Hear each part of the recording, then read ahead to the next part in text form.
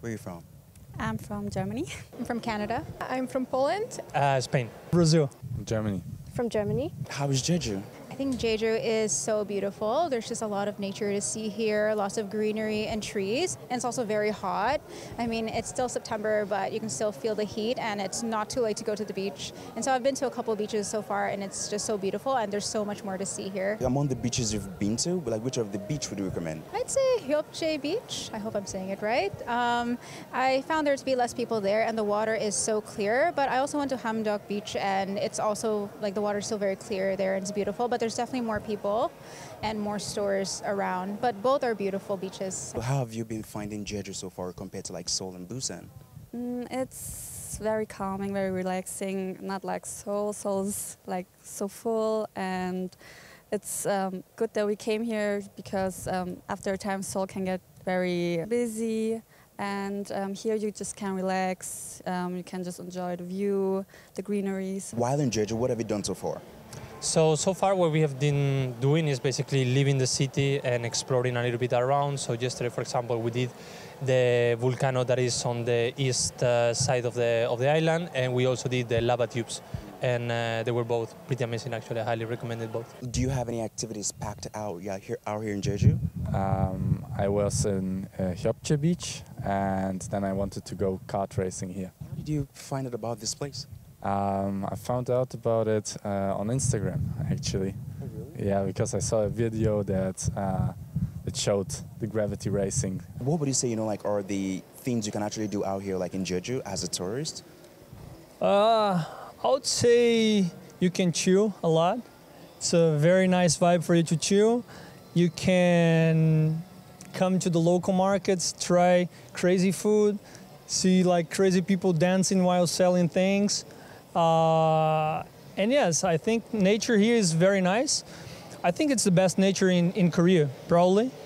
And yes, just walk around and see a different landscape in Korea. Well, I would definitely suggest a park nearby called Park 981 where you can go karting actually. So I think that's a great activity that a lot of foreigners or Koreans or anyone that's here can do. How did you hear about Park 981? Well, actually, we went there for the bonding. After all of us came to the Jeju, we didn't know how to spend our time, so we just thought, hey, we should go to this place, because I remember that some of our friends who already went for the exchange told us about it, and we just went there, and it was so much fun, and we met there really amazing people, so we would recommend it so much. This is the second time in Jeju, I believe. Yeah, it's my second time in Jeju, yeah. So the first time you came to Jeju, what were the different activities you did? We went to the Jeju Beach. I think it's very famous and it's really beautiful. We also did so many things. We went to the Halasan, but we didn't go here at the kart racing, and we wanted to try this year. Oh, yeah? Yeah. So how did you hear about this kart racing? I saw it on Instagram. I thought it looked very nice, very cool, like with the view and everything, like kart racing. And it isn't that expensive, so I thought it is a place to go. And what are your expectations for like this car racing today, like this theme park? To have a nice view on Jeju, I think it will be nice, the view. What is one thing you like about Jeju Island? I think that you just can calm down here and just sit and think for yourself. I don't know, I have the feeling like I can just relax, just go. Like I had so much thoughts before I came here, and I just let it go. When I look at the view, the greenery, it just went away. What would you say are the top outdoor activities or adventures for people that like adrenaline feel? So I would definitely recommend the both I mentioned before, the lava tunnel and especially the volcano. The volcano is quite uphill experience, and then you get a pretty nice view, and then you do all the way down. And you can also see the diving women that are there just on the very bottom.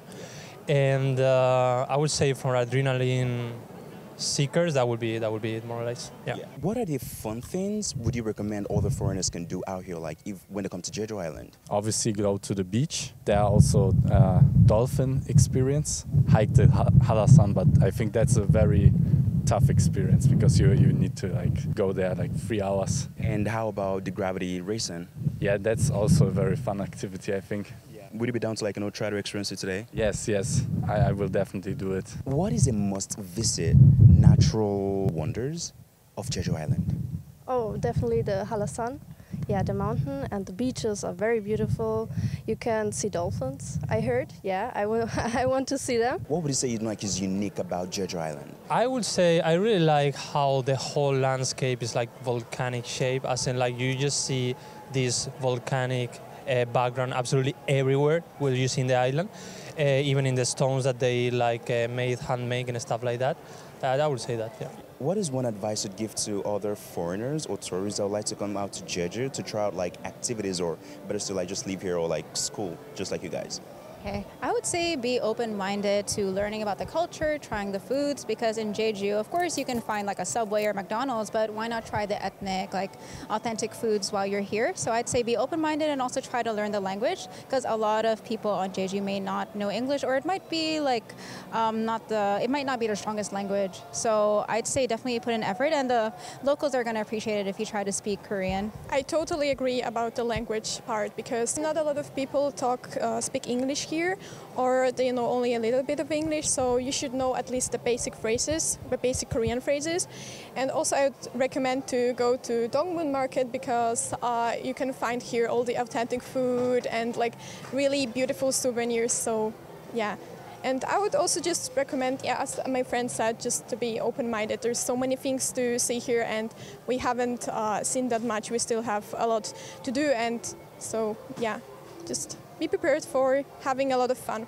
I'm probably going to say something ridiculous, but if you are going to the Jeju, you should bring with you some spray for mosquitoes, especially if you like to go for the night market or something, because they're killing everyone.